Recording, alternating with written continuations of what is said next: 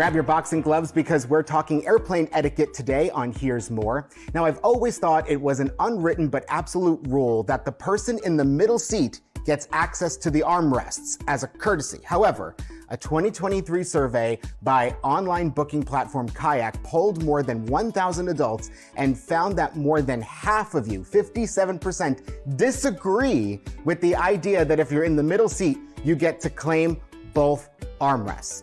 So what are the other unwritten rules of air travel? First, let's go back to this. I don't think if you're in the middle seat, you get both armrests. You don't? I don't think so. Oh. But I don't like being on the, with other people, so I kind of just stay to myself.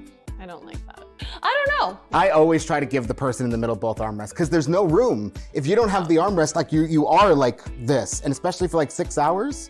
What are some other I hear the hate rules? mail coming now. What? Inbox at thejetset.com. Write a letter to Nikki. Let her know how you feel. It's fine. So here's another unwritten rule. Don't ever go barefoot on the airplane. Whenever I see people wearing flip-flops in the airport, I'm talking to you, Florida, that is just, I don't want to see your feet.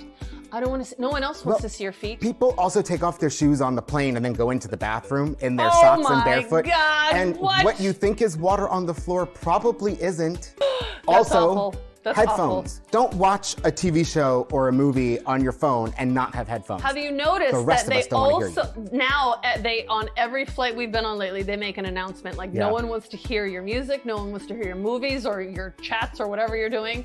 It didn't used to happen before, but now on every single flight. And the airline that we usually fly now passes out headphones. They do. So that you have a free pair if you don't have your own, just to make sure you don't bother everybody else. Just rude. And Nikki's done this so many times. She brings smelly foods on the plane, like hard-boiled eggs and tuna.